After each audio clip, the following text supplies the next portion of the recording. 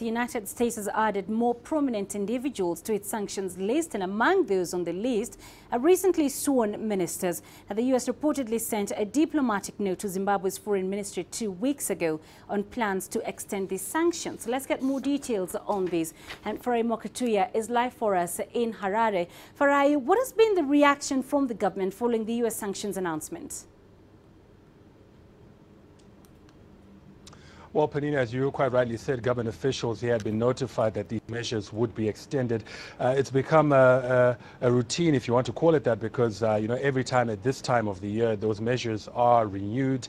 This year, obviously, covering newly appointed ministers, the current president, President Emmerson Mnangagwa, former President Robert Mugabe, and his wife are also on that list of people who are on those measures, the U.S. measures. But I think the response coming out of here, the foreign minister has been quoted as saying that there was no expectation of a major shift or change in stance on the U.S. measures. They're saying that it requires processes that can't happen overnight in order to repeal these sanctions, and also the expectation that a lot of this hinges, a lot of the revision of those sanctions hinges on elections which are due later this year. So if there's to be any shift, then it's expected later in the year. But the foreign minister also said that the re-engagement with the U.S. as well as other international partners is not an event, it is a process which Zimbabwe remains committed to, despite these measures that have now been extended. Penina. Well, Farai, President Mnangagwa has said turning around the economy is his #1 priority. The EU, on its part, has adopted a wait-and-see approach. Is he likely to make significant steps before the elections?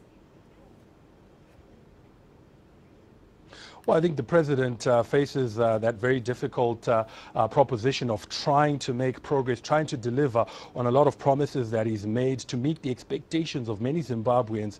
But there are factors that are out of his control. Of course, the fact that some of the people that some of the partners that he needs in order to be able to do that are adopting this wait-and-see approach, are waiting for these elections to happen to see how they'll be conducted, and if indeed he will deliver the free, fair, credible, and transparent election that he has promised.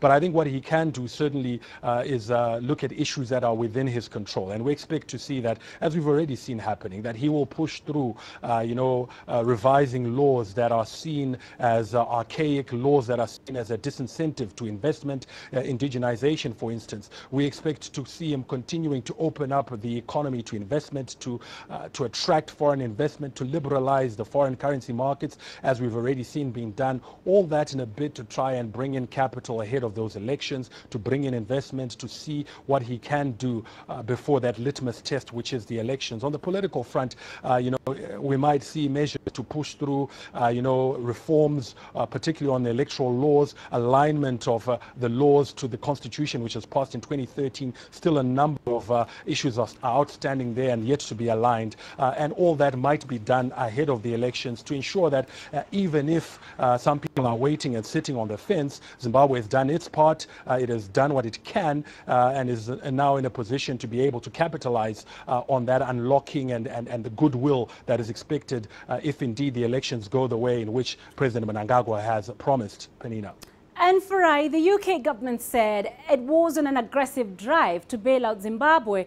Is there anything to show for that statement so far?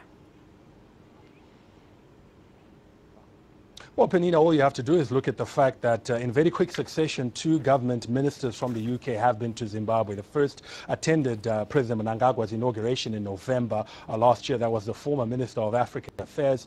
His successor, the new Minister on African Affairs, Harriet Baldwin, was in Zimbabwe at the beginning of this month.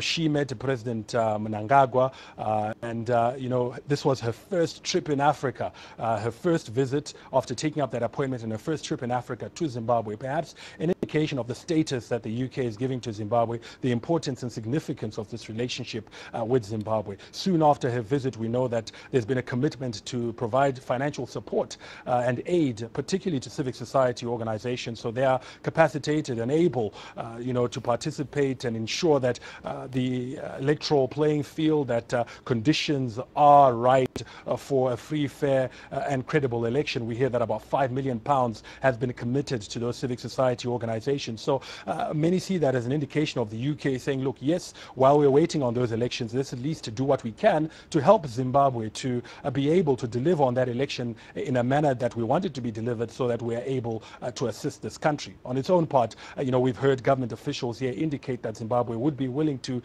re-enter and be readmitted into the Commonwealth, which is that grouping of former British colonies. So clearly this is a relationship that had been frosty but is looking to thaw, and both parties on both sides are wanting to see this engagement accelerated and the support going forward, really, become tangible.